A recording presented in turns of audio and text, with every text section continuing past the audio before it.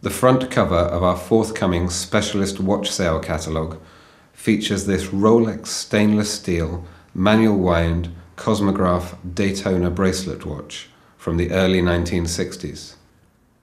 This is the first modern Cosmograph, the name having been previously used by Rolex for an early watch that displayed the phases of the moon. It has the first Cosmograph bezel design, with a tachometer scale showing up to 300 units per hour, rather than the later 200 units. The watch features an early dial where the word Daytona is not printed above the lower register of the watch. As the Cosmograph began to sell successfully in North America, Rolex began to market the watch specifically towards the motor racing enthusiasts.